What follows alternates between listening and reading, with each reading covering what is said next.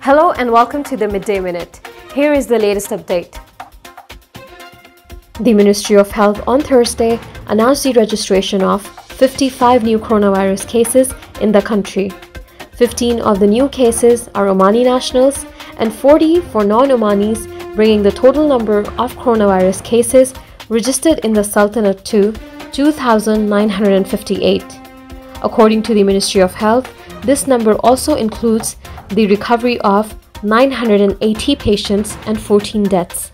The ministry urged everyone to adhere to social distancing instructions issued by the Supreme Committee and the Ministry of Health, as well as staying at home and not going out unless necessary.